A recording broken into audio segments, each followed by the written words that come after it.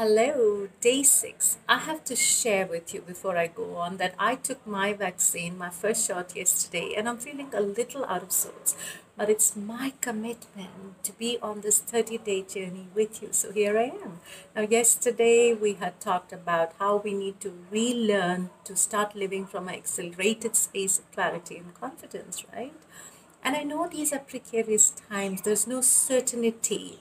We have no experience on how to tackle these crises.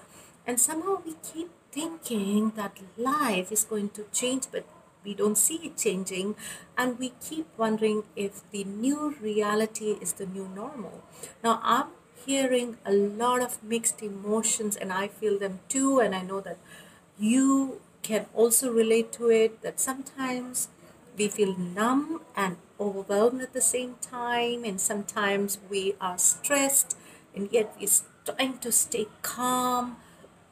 We want to be responsible, yet we are helpless.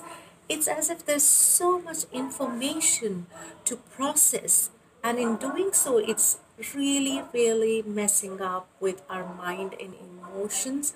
And I can tell you this is a sure short way to mental health crisis. Now, I just want you to start thinking, start acknowledging what exactly are you feeling, what emotion are you feeling.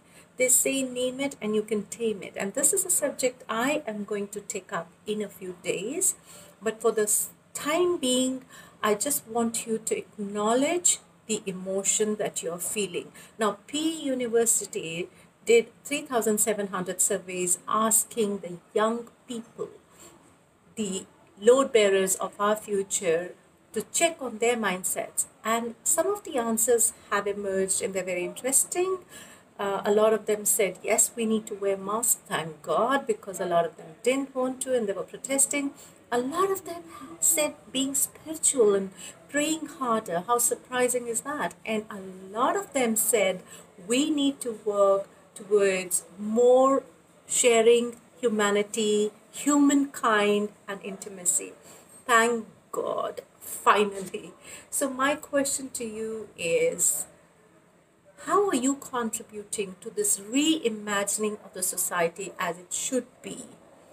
And you do realize that our focus needs to come back to tackling issues of inequality, of stress, of traumas, of isolation.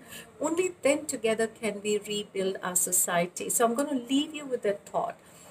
Are you a contributor already? Now, tomorrow I'm going to talk about what are the impediments that do not allow you to be a contributor to reimagining of a new society. Till then, stay blessed, and I will see you tomorrow.